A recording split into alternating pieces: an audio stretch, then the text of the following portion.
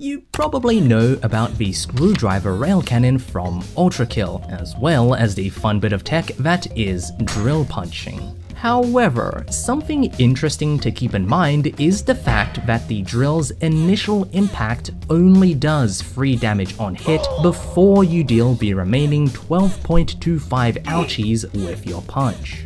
Due to this particular feature, the screwdriver has a very unique target option in regards to setting up its combos. Rather than shooting coins, cannonballs, rockets, or grenades, you can simply shank a radiant schism, grapple it towards you, and then smack the drill through them instead.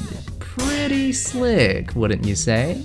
So, now that you're armed with this newfound knowledge, I'm gonna be expecting a lot more drill punching in those ultra clips of yours, okay?